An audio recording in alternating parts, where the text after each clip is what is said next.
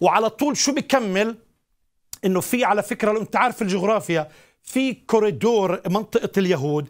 المسيح زي عمل هيك برمي الى طرف اللي هي بيسموها اليوم المدن العشرة ديكابوليس، وجاء الى منطقة من طرف بحيرة الجليل اللي هي منطقة الأمم، وهناك جاء عمي وبرص وخرس ومرضى كثيرون، شفاهم جميعا. هدول كانوا أمم.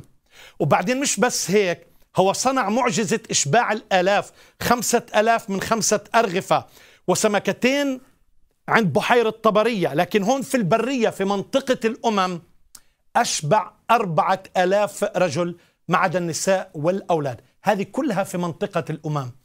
حبيبي لا تهجم وتتكلم بالشيء أنت بدل ما تقرأ كل السياق.